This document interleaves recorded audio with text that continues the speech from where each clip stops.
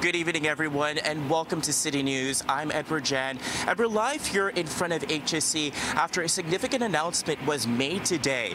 It's being billed as the largest healthcare capital investment in Manitoba's history. $1.5 billion to upgrade Winnipeg's Health Sciences Centre. And while the news of more healthcare beds is welcome, advocates are left wondering who's actually going to staff those beds. The province announcing the investment will upgrade HSC's adult bed towers, including 240 new private patient rooms and an expansion of the adult emergency department at HSC. That's what this investment is all about. Better care for patients in Manitoba. Healing healthcare means putting patients first and ensuring the quality healthcare and services are there when Manitobans need it most. Every clinical hospital-based service available in the province is offered here at HSC, with the exception of cardiac surgery and eye surgery.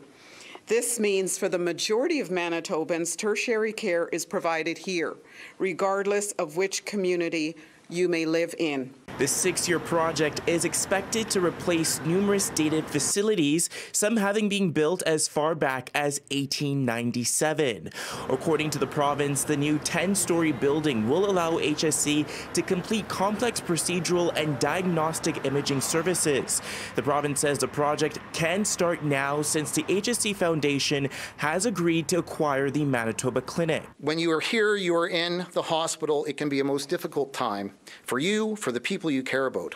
And going through that experience, frankly, in dated buildings, designed for many years ago, is not ideal. It's hard to find privacy. It's hard to find personal space. $72 million from the province's more than $1 billion investment will be used to expand the University of Manitoba's Rady Faculty of Health Sciences, with the aim to move its health sciences faculties onto the Bannatyne campus. Anytime there's investment into healthcare, I think it benefits the patients of Manitoba.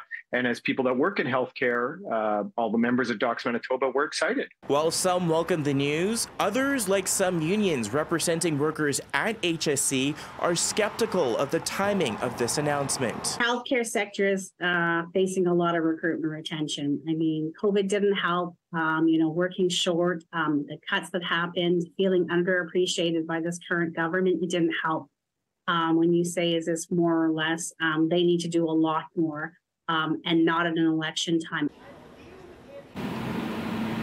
The province says because of HSC Foundation's acquisition of Manitoba Clinic, outpatient services will be transferred over to that site. Now, both the Manitoba Association of Healthcare Professionals and the Manitoba Nurses Union tell City News that they are supportive of today's announcement, but they do say they wish the province works harder on staffing.